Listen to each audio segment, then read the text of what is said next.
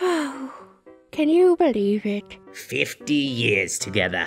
Of all the twists and turns our lives could have taken, it's a miracle we found each other back in the chaos in the day. Just think.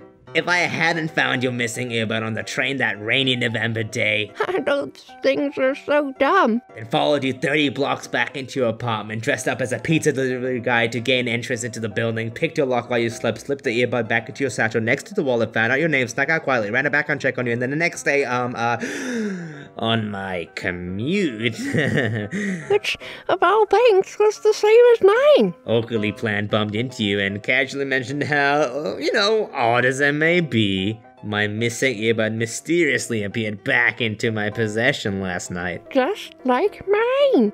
What were the odds? We were destined to be together. Oh, God. I mean, yeah, but I could have stalked some random other person instead. Dating, but creepy. Because exposing your most vulnerable guts to an almost complete stranger and hoping they don't kidnap you and take your liver isn't creepy enough. It's, terrifying out there. Like, how soon is too soon to message back? At what point in the timeline is umbrella sharing acceptable? What? That's a thing, I'm pretty sure. Umbrella sharing? What? What are you talking about? But like, do you make the first move? Why don't they look like their photo? Oh, so many things to go awry and even more ways to go missing. There's the obvious one, like the stalker, but just what is a stalker in today's age of social media? There is a line. Respect the line and we'll get along just fine. And of course, there is a non-creepy way to sweep someone off their feet, and we could talk about that, but really, why the heck is dating so creepy?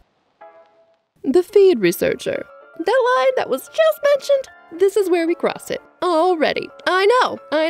This studious scamp knows more about you than you do. They memorize and analyze your feed, like everything. Placed an unasked for emotional burden on you, their targets. Oh yes, there's more than one interest. When they inevitably slide into your DMs with anyone or all of their 50 accounts. You've learned never to ever tweet where you'll be, when you'll be, because you just know they'll...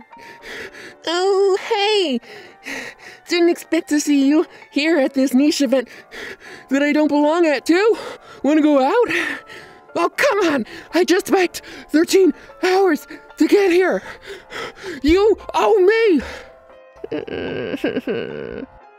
The one who orders for you.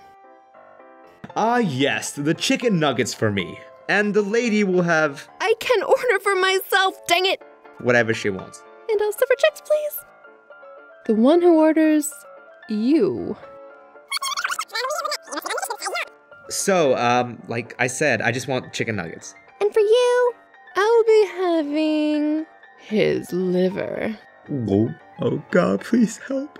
Right then, one check it is. Come with me, sir.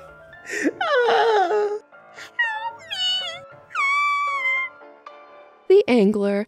We've met them before. They're the snapgrammer at the gym, which is the only other place they're at when they're not on picturesque quasi-dates with anyone who can hold a camera just so. You find it odd that their motions are as jerky as a cursed stop-motion puppets as they contort their body to best angle. They have these memorized, never fear. It looks grotesque, as there are no in-between poses. This is an awkwardly silent date, as they don't ask or answer any of your questions. Because heaven forbid they get their picture taken mid-sentence. So unattractive! And stare lovingly into the eye of your camera phone.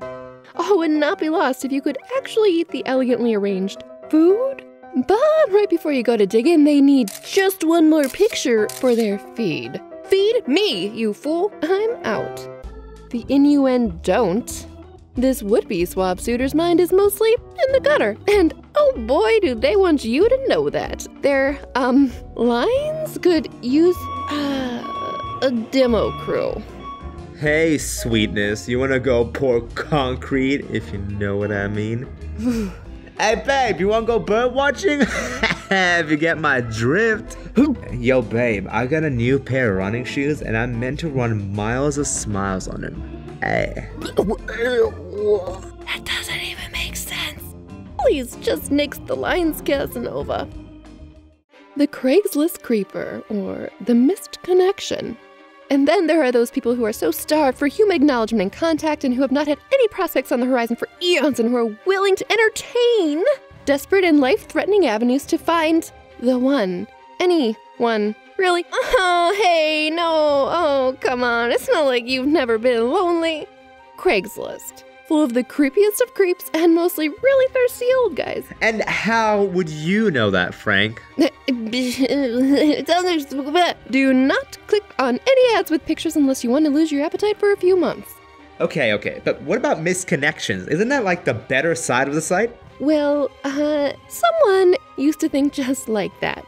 Oh golly, there must be someone who noticed my new haircut on the bus today and they were just so stunned that they ran home right away and typed up a quirky winning misconnection ad so that we could find each other and fall in love and ride the bus off into the sunset. It was love at first sight, and of course they're the most gorgeous human being ever, and I noticed them too but was too coy to say anything in person. So I also ran home to scour the misconnections ads because kids forbid I write one, to find them and fall in love and ride the bus off into the sunset. Everyone deserves a creepy stalker fairy tale romance after all. You know what? That's a yikes out of 10 for me. Didn't you ever watch a Disney movie? Yeah, I don't. That's a big yikes. Ooh, yeah, you are on point. Run. Do not walk. Do not stop. Do not reply. And do not click any ads with pictures. So, like, has Craigslist ever actually worked for anyone?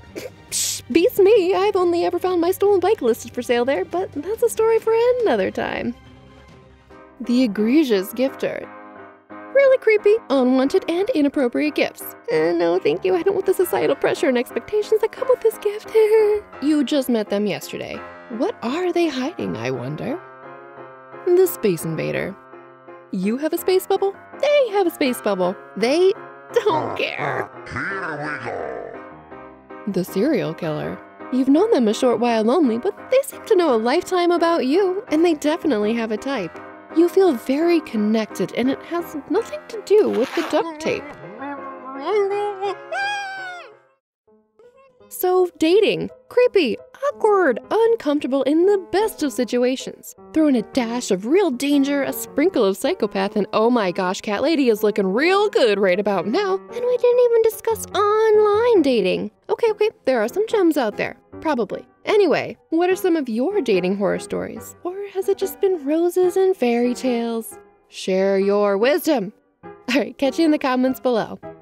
Woohoo! We made it to the end of the video! Maaz, thank you so much for putting up with these cheesy, awkward, corny lines and helping me out with this video. No, thank you. Thank you, Frank, for having me on your beautiful video. I love your stuff. You know I do. You know that I'm a crazy boy. If you didn't know it before, you'll probably know it now after this 15-minute recording. Thank you for all your help and for voicing those, oh my god, I'm so sorry, creepy lines. Click his channel here. Thanks for watching, everyone, and I'll see you soon. Goodbye! Can you help me find my missing dentures, sweetie? Okay, darling.